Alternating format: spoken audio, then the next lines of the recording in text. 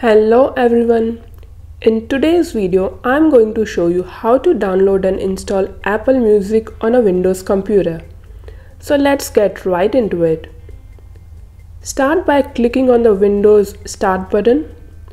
In the search bar, type in Microsoft Store and click to open it when it appears in the results.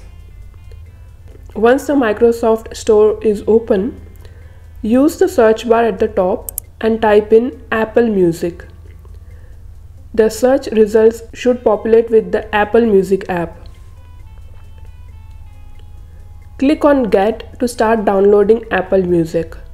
This might take a moment, so be patient as your computer does its thing. After the download is complete, you will see the license agreement. Go ahead and click on Agree to proceed.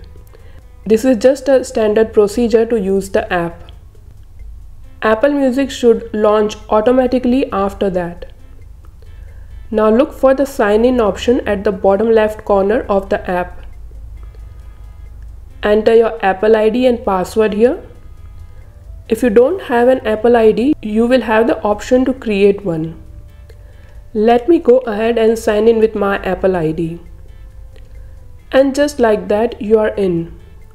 You can now start listening to your favorite tunes, create playlist, and explore new music on Apple Music. If you found this video helpful, please hit the like button and subscribe to the channel. If you have any questions, please drop them in the comments below and I'll get back to you as soon as I can.